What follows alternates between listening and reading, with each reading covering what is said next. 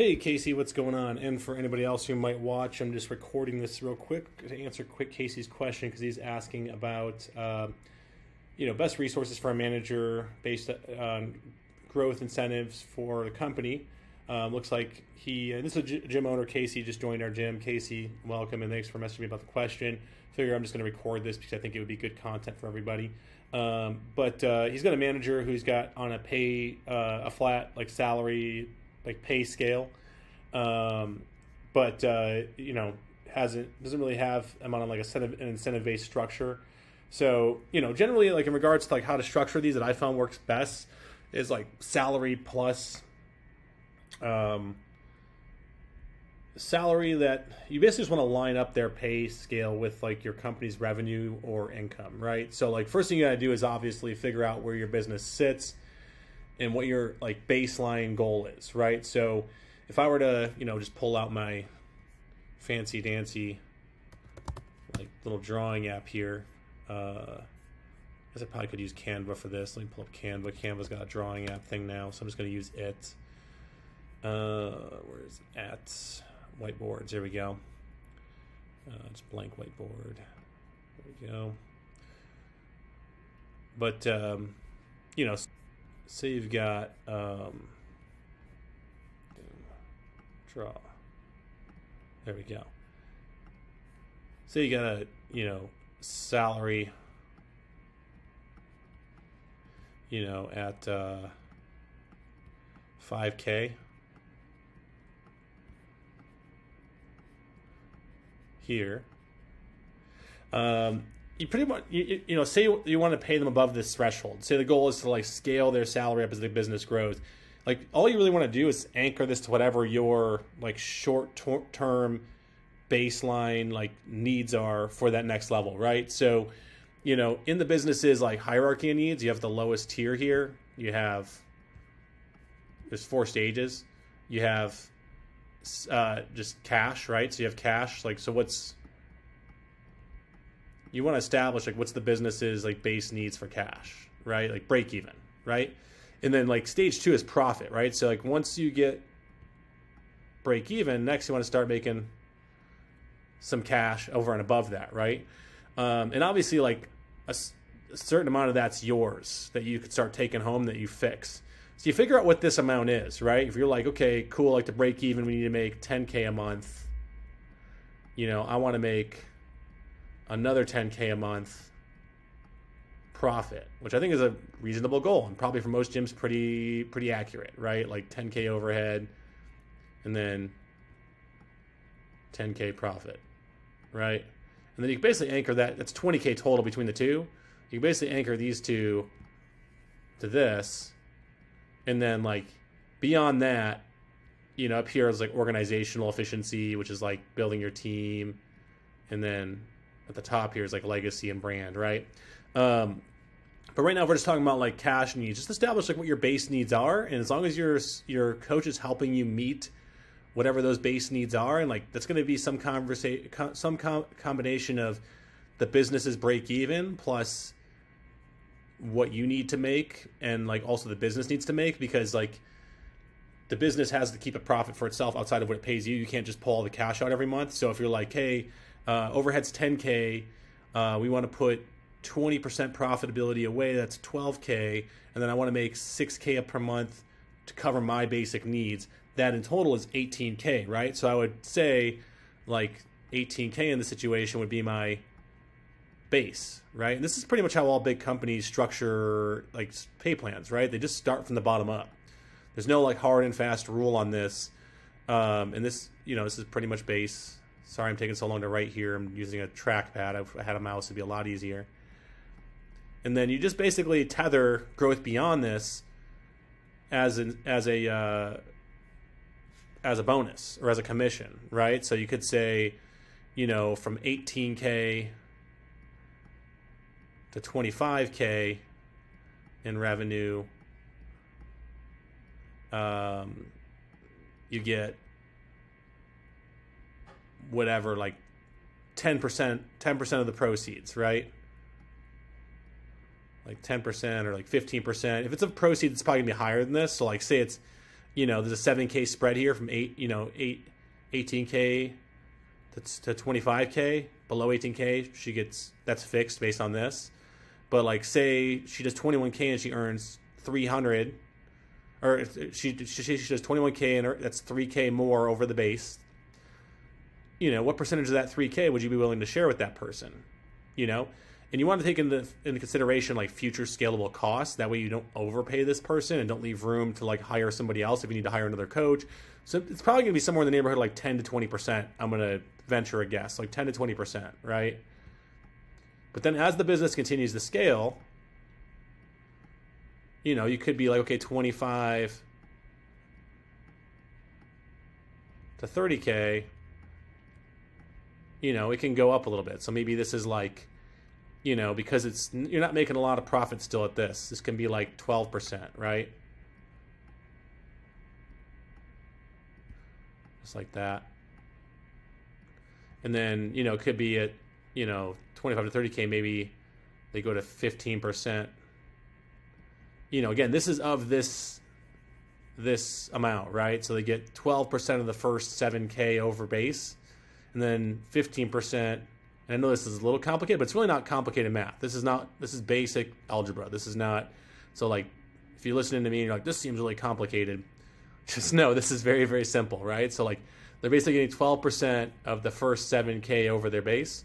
And then here they're getting 50% of the next 5K over tier A, let's call it. Okay, and this is tier B. And you just write it out in the pay plan, right? Super simple. And if you need to go, write, if it takes a couple paragraphs to like lay it out, do it, right? So it could be 30K from here, 30K plus. They're getting, whatever, 17% from there on out, above everything above 30K, right? Because at that rate, you may not have any additional overheads. From 30K to 50K, it might be pure profitability because you're just scaling the volume of people going to classes at that point, right? And I would just make sure there's an asterisk in here that's like, we're allowed to revisit this in the future because there's going to be unknown foreseeable costs. Rents could go up. We reserve the right to renegotiate this, and you could say this is a 3-month agreement or a 6-month agreement, whatever you want to do. Like you pretty much pick what you want to do. And I know you're probably looking for a more like hard and fast answer of like, give them X of X. But I think this, spending the time to figure out like your scalable costs, and this goes back hand in hand with like in the school group, we have, in the classroom here, under the planning your attack, the annual financial projections warm map. That's why I think it's super important you do this. If you do your annual financial projections warm map every year, and you extrapolate out your growth and you extrapolate out your costs, and you account for all these things in the next year, you can confidently structure a pay plan out for the next 12 months for the person that's going to incentivize them to help you grow, right? Because if you tether growth beyond your base, they're just going to help you do it because for them, it removes the cap, right? Like one of the oldest sayings in like entrepreneurship is never cap your income, right? And it's the same when we hire people. If you hire people, give them the comfort of a base, but not make the base too comfortable, and then make it so everything above is really going to make their life a lot better. For this is a great structure. 5K a month for most people is not going to they're not going to be living a super fabulous life. They're going to be able to pay their bills and like meet their base needs. I think right in that 50 to 70K window is like base needs plus, weekends out pretty much, right? Like, but they're not traveling to Ibiza 3 times a year on this kind of money, right? Now, if they want to afford a trip to Ibiza, that's what this is down here, right? And like maybe you also say like, hey, you get in year 1, 1 year of paid vacation based off your average salary for the last year. And then in year 2, you get 2 years of paid vacation, right? That way they get paid vacation included as they grow. It incentivizes them to increase their average payment on their paycheck, which ultimately helps you grow, right? Because if you're getting 70 cents on every dollar as you scale, or 80 cents on every dollar as you scale, then it's less you have to worry about. And they understand that like you have overheads, and it's important to let them know like, hey, this is fair, this is based, this is probably pretty accurate rev share based on based on the business scaling for a lot of different types of businesses. And that, like, we're not keeping the rest. A lot of this is going to get reinvested in the company. If this person gets really good at sales, you can start investing in some advertising, and then that money can go into advertising, which is going to allow them to sell more.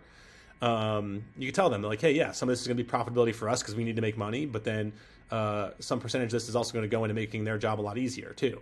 So I think it's just having the conversation and being very clear about the pay plan and laying it out so, like, their income scales as you scale and as they help you scale, right? So it's like getting a business partner without any of the risks of having to give up any equity. Instead, you just build the pay plan to scale with your growth. Now, I did this with my general manager at my last gym. I can't remember what it was, but it was something pretty similar to this. It worked very, very well. The big thing is they just got to be someone that's motivated by money. If they're not motivated by money, then it doesn't matter what you do here. It's always going to feel like you're doing something wrong. They got to be someone that, like, really wants to make, you ideally want someone that wants to make $100K a year, like, really, really bad, and pay them this base, and then they go after this, right? Because if they go after this, you're going to make a whole lot more money, and they're going to make a lot more money, and they're going to be super happy, and they're also not going to look to go anywhere else because, like, they're getting essentially a piece of the company, right? They're getting a piece of your revenues. So highly recommend this for a general manager, especially if they're a keeper. If it's someone you want to keep, you have to find a way, because the job market's very competitive right now, and we're not in a place yet where people are, like, hurting for jobs.